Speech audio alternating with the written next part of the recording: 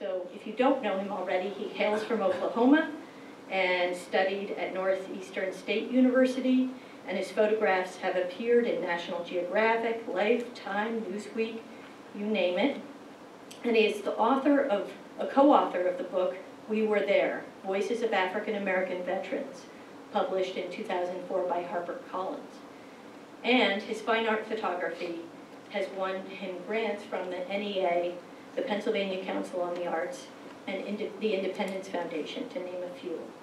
And I'm sure you'd rather hear his lecture than a longer list of his accomplishments, but I will add that I really feel fortunate to work and to co-curate with such an erudite and easygoing colleague. So I give you the most wonderful Ron Tarver.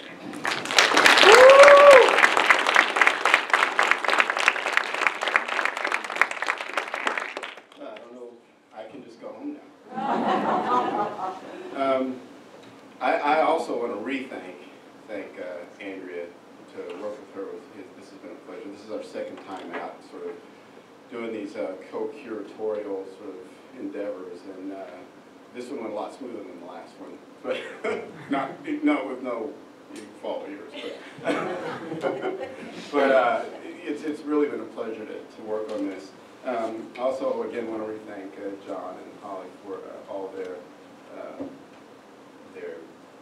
coordination on this thing, because it has taken a little bit to get this together. When Andrea went up in, I guess in June, to look at to pick the pictures, I didn't know what I was getting into. I mean, I thought we were, well, I kind of knew, but I didn't really know. We went to the gallery, to the Coppice Gallery, looked through some prints, but then John said, well, I have a few pictures in the storage locker. So we walk over to the storage locker, and he pulls open the door, and to me, it's as if this is the storage locker, and those are the photographs. It was full. I mean, it was absolutely packed with images. Bruce was so prolific, it was scary. What you see in the gallery is really just a smidgen of his complete body of work. It's really been a pleasure. I also want to thank Stacy Bimento. She's probably not here, but she scanned and made some of the slides for me, so that was really great on her part. Andrea's pretty much gone through the bio of Bruce, but I just wanted to say that, you know, it's been a real pleasure and honor to work, to think about how he created images and what those images mean today. This was actually at the, was it the 45th? It was an opening here of artists at the 45th anniversary, 2001. Yeah, I think it also, I'm sorry. It's 45th reading. Yeah, and I think, you know, this picture also just speaks to Bruce's elegance and just his grace just as a person. I mean, he was from what I understand, he was just a really lovely man. I've talked with several people about him, and so the way I've organized this, rather than talking about each image and saying, you know, this is the blah, blah, blah, blah, I wanted to have people that knew him speak to him and his work, especially the gallerists. And some people, I found a really nice website. Actually, it was a video of that detailed Lisette Modell's life and her legend that I think closely ties into to Bruce. So I'm going to sort of tell this story. It'll be the story of Lisette and Bruce together. So how many people here knew Bruce? I'm curious if, okay. So I'm sure you guys probably have a lot more to say than I ever could, but I only have 3 hours to do this talk, so. So this is one of Bruce's first works. It was taken in 1977, and I think you'll see that over the course of time, his work dramatically changed from this. And I think this was, he started studying with Lisette in 1972. Having said that, this is a wonderful picture. Actually, it's one of my favorite images, and I love the way that the depth that this has, the spontaneity of it, the way that people are positioned in this frame. I mean, there are so many pictures within this picture. Where's my pointer? I had all this stuff set up. Anyway, but there's, you can look and frame off several different photographs within this picture. It's just an amazing image, and the depth, the weight, the balance of it, it's just a wonderful picture. But his work really changed throughout the years, especially over the course of his studies with Lizette. One of his influences was W. Gene Smith, who was one of my influences. I mean, I bow to this picture. I mean, when I was in high school, W. Gene Smith, I dreamed about this man. He was just an amazing photographer. He photographed for Life magazine, as well as a lot of the other magazines back in the 40s and 50s. Did a lot of war photography. Sort of the inventor of documentary photography as we know it. And spawned all sorts of photographers and inspired all sorts of photographers to do photo stories. When I came to the Philadelphia Inquirer, that's all I wanted to do was do photo stories. And for a while there, that is what I did for a long time, outside of my general assignment pictures. But I really concentrated on documentary photography based on the ideas that W. Gene Smith had put forward. This is called Walk Through Paradise Garden. This is grandchildren walking down a path into their garden. And I show this because I want to show a couple of images that maybe aren't didactic of these images that Bruce made, but there's the spirit of what of his influences in his work. And as we move forward, I think you'll be able to see that. And I compare it to this one. The spirit of that is there. You know, I tell my students, if I haven't told them already, but I'm teaching Photo 1 this year, so we're doing a film class. We don't have a darkroom, but they process the film and then scan it. So this is our second year, feels like second year, second week processing. No offense to you guys, you're great. But you know, there's always those things like we always go through the camera doesn't work, there's blank film, somebody's film doesn't come out. It always happens. It's not your fault. It's just the way it is. But one of the things that I hope you guys get out of this is an appreciation for how photographers stand on the backs of each other. You know, it's a myth to think that you just come out of the womb and you have an original idea. You know, maybe I've never done that, but maybe some people do. But I think that really the photographers that have sort of made their stake have looked back and seen what has happened before. And I think, you know, this picture may not be the exact same thing, but I think the DNA of that Walk Through Paradise Garden is there. Another picture is this one of a wounded and dying infant that was found by an American soldier in Saipan in 1944, taken by W. Gene Smith. You know, I think, you know, when I saw the picture that's going to come next, this picture came to my mind because it just shows the grace that W. Gene Smith had in instilling in his work. And I compare it to this one. I think this picture is just really a nice, very nice picture. And the way he framed it, it shows that grace and compassion for the subject. Another one of his influences was Diane Arbus, who also studied with Lizette. They both used twin lens cameras that shoot a square format, and I'll talk a little bit about that later. But one of the things that I found after sort of you know, doing a little research about how what Lizette told her students was to get close to the subject. And this is a picture of Germaine Greer, taken in 1977 by Diane Arbus, to use all of the frame. I mean, you know, you have to think that this frame is real estate, and it's very valuable. It's a 2 1/4 inch square, and you should utilize it to its best benefit. I think I may have mentioned this panel discussion I found about Lizette. So I'm going to refer back to that.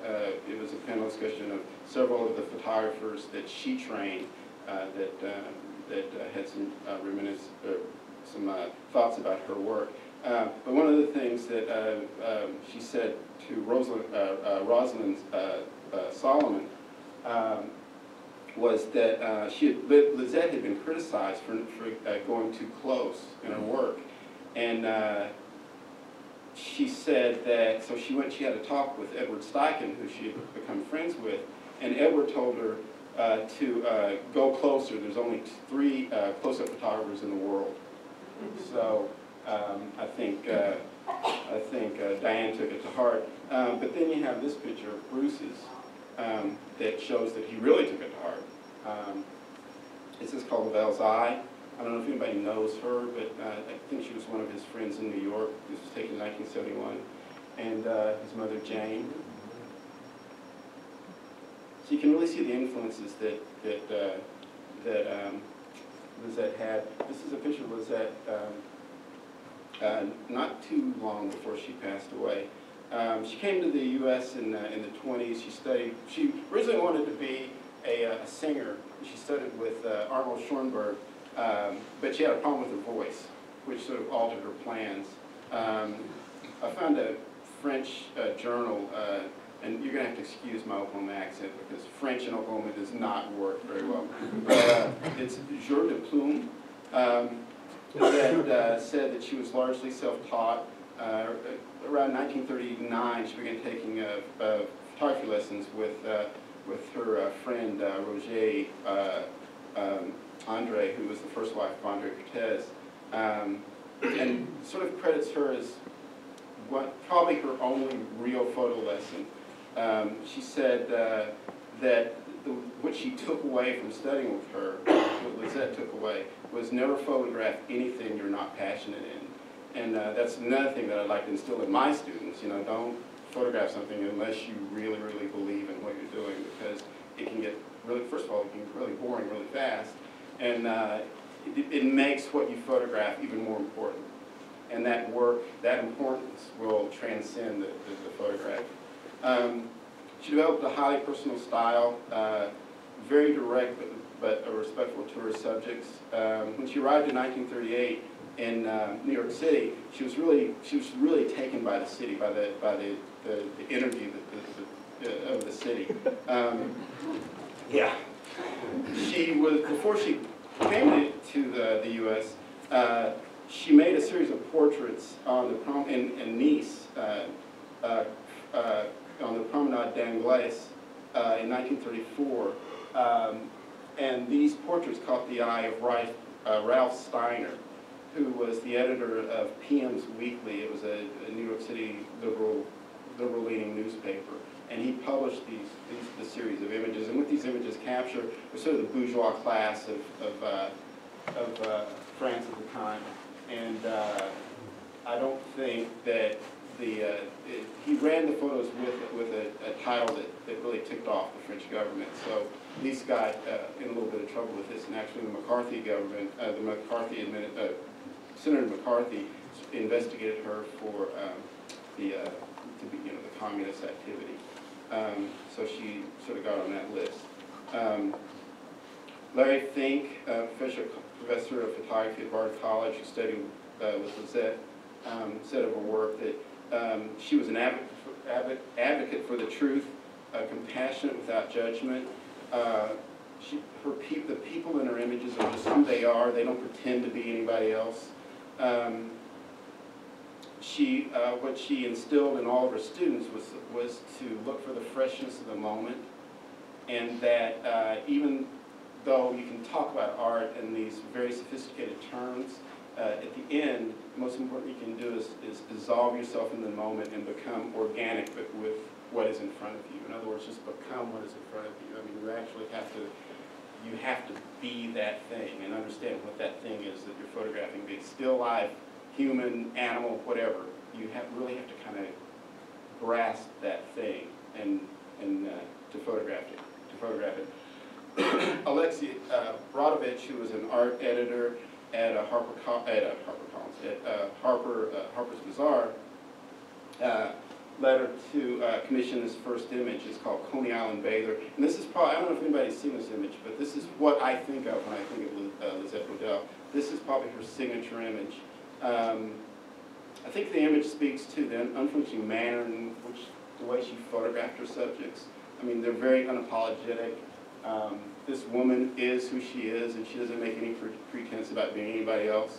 The way she filled the frame is really important. There's no wasted space in this frame. Even the wave between her legs has a significance. Everything about this, the composition is perfect. And her images have this strong sense of humanity.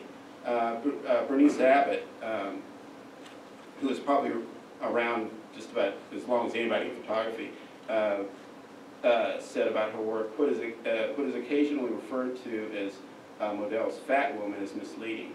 What she means to say is this person is vital and strong, be it thin, fat or thin. This woman is who she is. She created a series of, when she got to New York, she created a series of works that I think will see greatly influence Bruce's work. She did several series. One was Pedestrians. This is around 1945. That basically just observed men and women on the street, just doing their thing. She did a series in a bar in the Lower Side, I believe the Lower East End, called Sammy's Bar, where she observed people and demonstrated how, the relationships between these people. One of the interesting things about this whole series, and actually I have a book here that you're welcome to see. Maybe we can put it out in the gallery. It's Lisette Modell, and you can see some of her other images in here. But what it, like I said, what it demonstrates is just people's relationships to one another. What's also really interesting is how she used the frame again. You have these gestures that come from the edge of the frame, the hand up at the top, the woman with the cigarette on the right-hand side, the way that it's tilted, all add tension and a dynamic to the image that probably wouldn't be there if she just shot it straight on. And the lighting is really important too. Her lighting was exquisite. Really informed Larry Fink's work, if you know his work. Larry uses very direct lighting, very strobe, direct strobe in his images, relies really heavily on highlights and shadows. Again, you see in Larry's work sort of the DNA of Lisette in his pictures. This picture, and this is where I really need my corner, and I don't know what happened to it. Oh well. So, I'll point.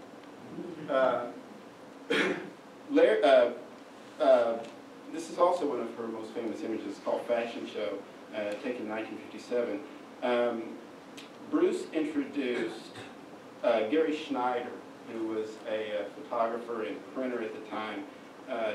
Bruce, when he was director at the Marlborough Gallery, introduced Gary Schneider to Lisette, who became Lisette's printer. And in the panel discussion online, Gary talks about how he printed this image. Lisette was very, very demanding on how her prints were made. He talked about how Lisette wanted both faces had to be of equal value.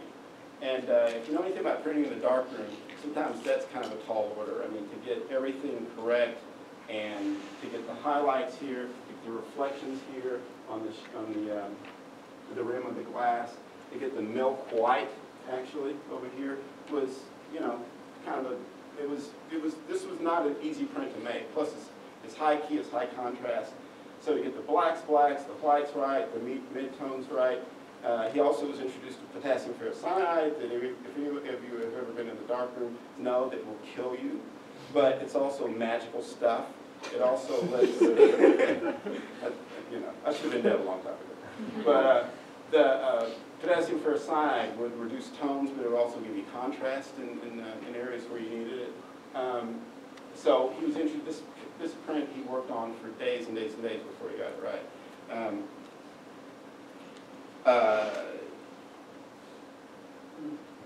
Another one of Lisette's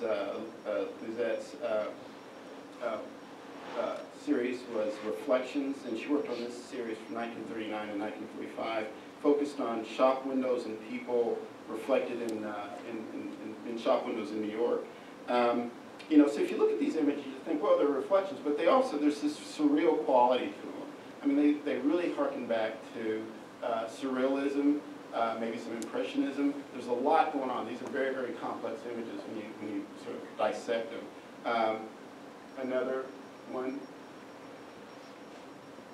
beautiful images. She did a series of people walking in New York. She called it Running Legs. She did this between 1940 and 1941, where she had to get down at a low angle to make these. Obviously, she had to get down at a low angle. So imagine this woman laying down in the street, that's what it took, and making these images as people walk by, and there are dozens of them. So, you know, I think it demonstrates that, again, she said you should not be afraid to make images, you know. Conversely, you should be afraid to make images, because by pushing yourself to make those images that you're afraid of, you're going to make good images. I think this really demonstrates that. And one of the things, too, that I want to stress to my students is that, you know, don't shoot from 5 foot in the air, or 4 foot in the air, or however tall you are, because that looks normal. Get down, get up, move to the side, move around. Photography is a very physical thing. It's not just, you know, it's not a spectator sport. I mean, you really have to be involved when you're making your images. You know, and these images, too, are a little bit different than her other images, because her other images are so direct. These are more lyrical, they're a little bit more playful. You know, they show movement. A lot of her portraitures are very static. I found this online. Sorry, it's a little pixelated, but I just love this idea of how you got to Lizette. There were 2 ways you could study with her. From 1951, Bruce took lessons from, before Bruce took lessons from Lizette, she worked at the New School for Social Research. And then she started to offer private lessons. And so on the left, you have the official New School bulletin with, you can't read it there, but it has her course description in there. And then on the right, you have a handwritten note that you would just tack up on the wall somewhere.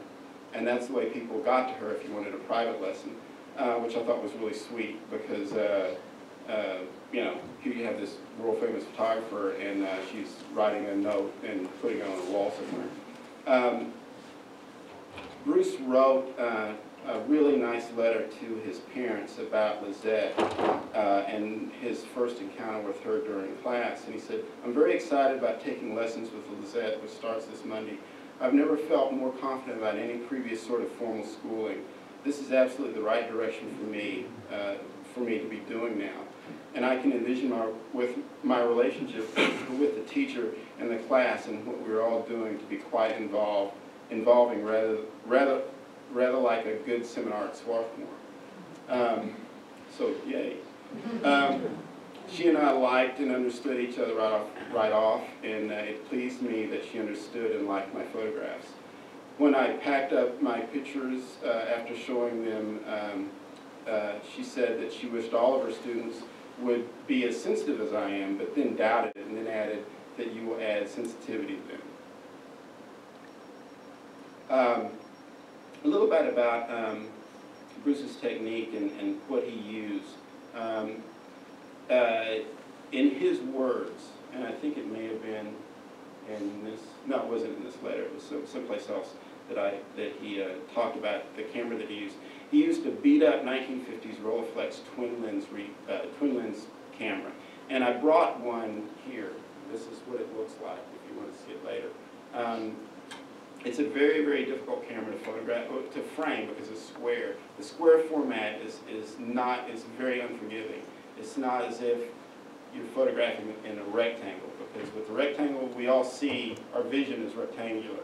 With this camera, it's used only in a square, so it doesn't really allow for anything to come into the edges of the frame. Everything is pretty much directed towards the center. he printed on Agfa Quadriga Rapid paper, which became defunct in 1982. And this paper is revered. It's a very, very beautiful paper to print on. And in fact, I Googled to see if there's any out there, and it sells for crazy amounts on eBay. So I ran down to my darkroom and I found some. So if anybody wants to buy it, here it is. It's the horseback. I have it. I have 8 by 10. But I printed on this stuff. It's an amazing paper. Amazing paper. It gives you these warm tone, it's a warm tone black paper. You'll see the quality of the paper in Bruce's work down there. It's just a beautiful, beautiful paper. Creamy whites, silky, warm tone blacks. One of the things that Bruce did that Gus Cutts told me was that he didn't use a negative carrier. And if any of you are familiar with the darkroom, when you put your negative into the enlarger, it usually goes into a negative carrier, which holds the negative flat. But Bruce didn't do that. For some reason, he didn't like printing with the negative carrier. So you'll notice that some of the images may not be square around the edges. They're a little off, and that's because the negative isn't flat when you put it in the negative carrier. This is a picture of Sarah Morthwin, who became the artistic executor to his estate. This poster was taken in 1992. Sarah and I had a really long talk about Bruce, and I wish I could put everything in that she said about him, but she had nothing but good things to say. They had a professional relationship, but it was also a friendly relationship. They were true friends.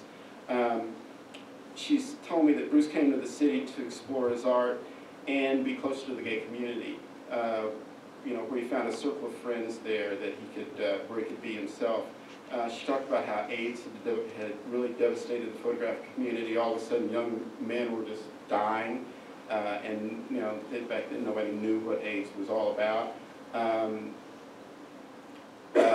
When people showed Bruce's work, when galleries showed Bruce's work, it was mostly still lifes because it was very difficult. But you have to, the New York gallery scene back then was still emerging. It was a very, very young business. And gallery owners were still trying to figure out what was going to sell. You see the gay parade work that Bruce did, a lot of his portraiture work, of which is vast. I mean, he has lots and lots of portraits. None of that would sell. So what was most interesting and what sold in the galleries was his still lifes. She also said that she talked about the way that Bruce held the camera, and she said he held it like he was cradling a bird. She said he had beautiful hands. He nested the camera into his torso. And Sarah described it as a balletic action. When he would advance the film, and these cameras can be sort of loud when you advance it. I don't know if you'll be able to hear it because there's no film in here, but you actually wind it.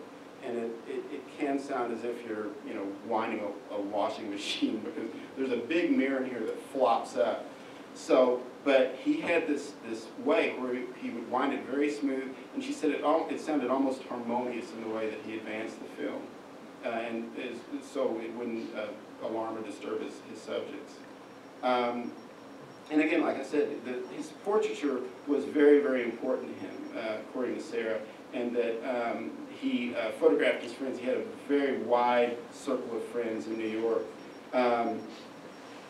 He photographed him in his home on the, was it on the Upper East Side or 34th? Yeah, okay. That he called Che Moi. Moi, thank you. Oklahoma. Che Moi. Evidently, when you walked up the stairs, it was just a place to behold. It was really, really beautiful. This is Elsa Dorfman. I think in 1989. David, that we'll get to a little bit later. People from the Gay Pride Parade. She talked about how his work is imbued with light, and I think you can see that. I don't think anybody needs to tell you that. Some of his work, the light is reminiscent of Dutch paintings. She said that he would go to flea markets and pick out items to photograph, and his apartment was just full of beautiful objects, that he really loved beautiful things.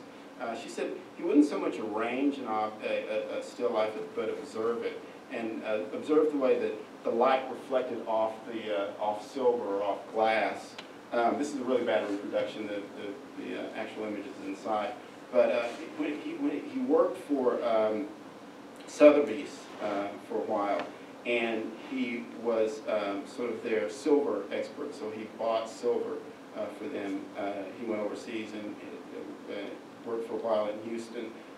So he was able to understand what the quality of silver was and appreciate that through his photographs. His photographs are very delicate and sensitive. Everybody that I've talked to said that about his photographs. They have a certain, and in art this can be sort of a derogatory thing, but they have a certain sweetness to them. They have a certain amount of sentimentality. And I think in the way that he photographed, that's okay, because his work is who he was. Yancey Richardson, owner of Yancey Richardson Gallery in Chelsea. Now she's in Chelsea. This was a photograph of her in 1996 during her 40th birthday party. And I have fantasized about being in Yancey Richardson's gallery. This is data disclosure. Her gallery is probably one of the best galleries in New York, as far as I'm concerned. It's really great. And then to have a conversation with her about Bruce was it was one of my life's dreams. So I'm done now, so I can go home. She met him at the Whitney Gallery when he was working at the Whitney Gallery when she was 20. He was older than she was, and it's funny because now Yancey is who she is. I mean, she has this well-established gallery, and she went to Bruce. She was doing consulting work at the time and in a little collecting. She didn't have a gallery then. She went to Bruce to seek some advice, and she said Bruce kind of blew her off. I'm like, what? You blew off Yancey Richardson? That's crazy. But so they became really good friends. She remembers him as erudite, generous and charming. He was an impeccable dresser, gave his work to his friends when he made photographs. He loved beautiful things. She said walking up to his apartment, the furniture was covered in velvet. She said it was very Victorian. She said everything was just impeccably decorated. Just an amazing place just to be, let alone photograph. And she said throughout the year she had a following of people that were discovering photography as a collectible item. Like I said before, galleries in New York hadn't really been established yet to the extent they are now. So to build that audience of work took some doing, and Bruce was able to develop that audience and sustain his work as a collectible object. I said, so was Bruce, was he one of the top-notch photographers? And she said, well, no, I mean, he wasn't like a Robert Mapplethorpe. I mean, at the time, Mapplethorpe was probably about, and still is, one of the best-known photographers, on the planet. But she said Bruce wasn't to that level, but he did have this following of people that were really eager to collect his work. One of my favorite pictures is this Brooklyn Bridge centennial picture.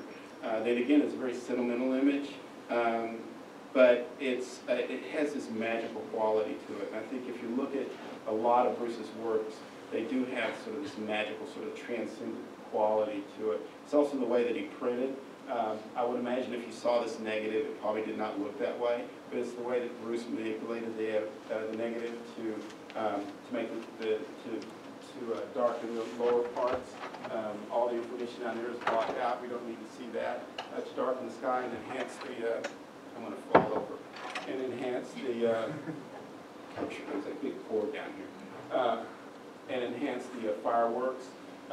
So it's just a beautiful image, and the way the bridge sort of disappears into the smoke. I mean, there's so much about this picture that is just wonderful. Again, you know, the DNA of Lizette, reflections that he photographed, and then there are several in the works down there that you'll see. Again, they're not derivative of Lizette's work, but they show that spirit of her work in these reflection images. Like I said before, he would collect things. He would go to flea markets and collect things. I'm not sure about the exact origin of the person that's cut out, but I think he would find images, find old photographs, and just sort of make, you know, manipulate them in some way that made an interesting image and arrange them in his apartment. Yancey said that he didn't so much work in series, but he collected images. So he just walked around with his cameras and he photographed what he saw. He photographed what he thought was interesting, which, you know, ain't a bad way to work, because sometimes I think that, you know, what the gallery system does is it sort of forces you to think in a certain way, and it really can pigeonhole you as an artist to do a certain thing. And some people are happy with that, and you know, and I suppose it works for other people, but I think it really limits what is seen of your work. And I don't think Bruce really cared too much about that. I think Bruce photographed what he liked, he photographed what he saw, and he made the images that appealed to him. He had a keen eye and awareness in the moment. I think he waited for things to happen. Photography, for the most part, is about waiting. You know, everybody thinks that you want to run out and you want to take the button, and now you have, you know, a 64 gig card and put it in the camera, and I can take 1 million pictures, and I can edit all down to one. I mean, that's not what photography is about. Photography is about waiting. It's about waiting for that moment. It's waiting for that object to walk, to that person to walk into the light. It's about just letting things evolve and roll out over time. And I think Bruce had that really keen sense of pre-visualization to make these things happen. You can read all kinds of things into this. This is a reflection, obviously, you know, two people, but also shot, you know, either through a glass or reflected in a glass, but that evokes all sorts of mythical sort of ideas about what's going on there. He, again, was a master of light and shadow, and knew how to make things happen in that light, and how to manipulate those shadows to make really, really compelling images. You might see a little bit of this, again, that DNA of Lizette in these images from her people walking images. This is a series of David in bed, and we have the series of David down there. David was a partner for 10 years, and he died of AIDS. I think this might be the first time these images have been exhibited. So it's a treat to see this collection of images and how and you know what it meant to not only what David meant, but what these images mean in terms of the history of AIDS and how they sort of fit into that. There's also a series of from the Gay Pride Parade that you'll see. And you know, you look at these the Gay Pride images now, and you think, well, you know, they're just, you know, I mean, we've all seen those images, but at the time Bruce was photographing these, not many people were doing it in the way that Bruce did it. And I think now that this archive is here, the images are even more important now. And the final image I have is this one's not included in the exhibit, but it's certainly one of my favorite images. And it goes back to a quote that Bruce said. He said, "Often I photograph the unseen, things that are not there, sensations and memories. There's a presence in the absence. My camera work is alchemical. creating a visual portrait of heart, idea, and spirit. So with that, I'll, if anybody has any questions or answers,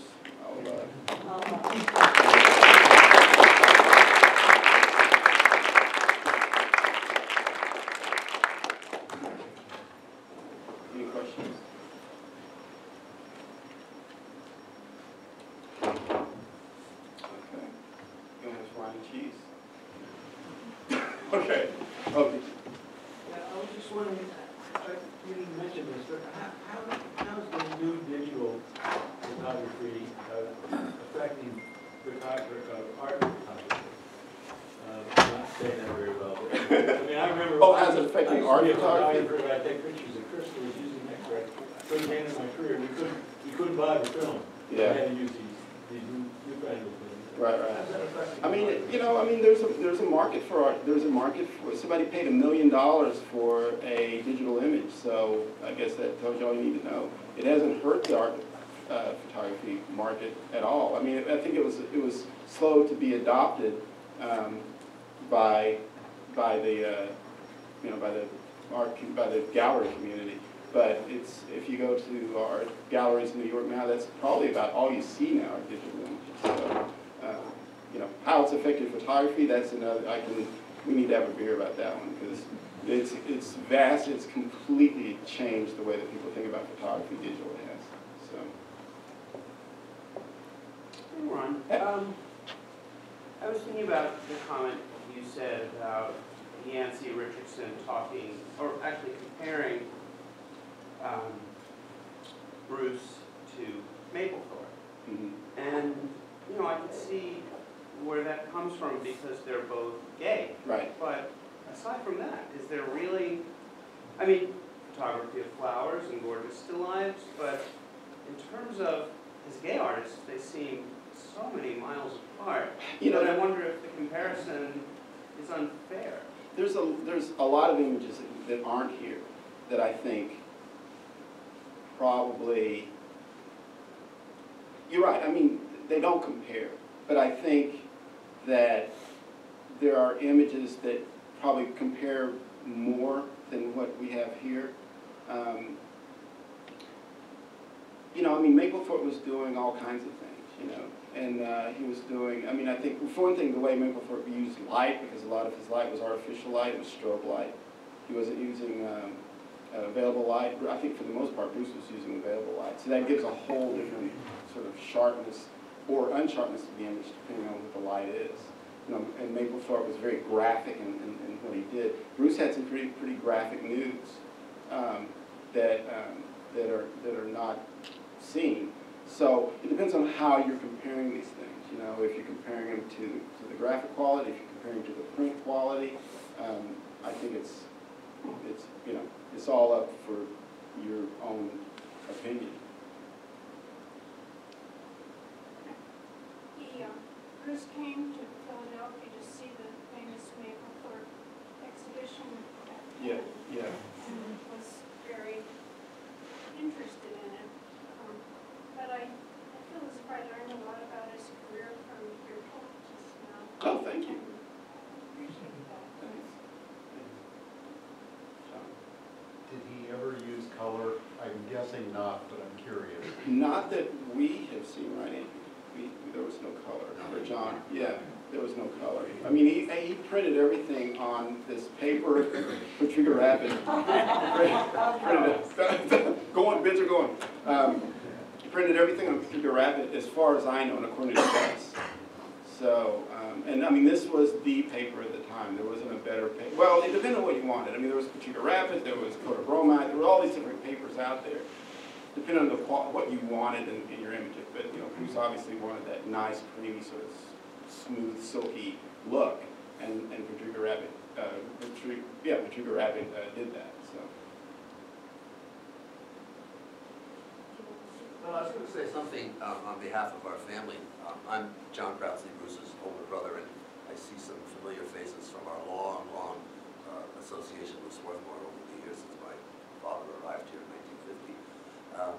And both Bruce and I are graduates.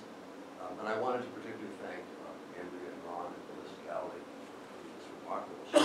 Some of you may have seen it, and I hope all of you will take a moment to see it either right now or in the coming days. I want to say something to the students who are here about Bruce's, a part of Bruce's life that I think is really important for those who are aspiring photographers. And that is that in addition to all of this work that you'll see in the exhibit and that Ron has talked about, and of course the struggle to create a photographic career, he was deeply devoted to his family. And there's lots and lots of photography that we didn't even show in his family, or his family. It's just a wedding, a graduation, a vacation. He was, and I think that's important when you're an aspiring photographer, to also be part of your family and record your family. Because it's so important to us now that he had that other dimension. He was completely family oriented. He did have 3 partners over his life. All of them were part of our lives. All of them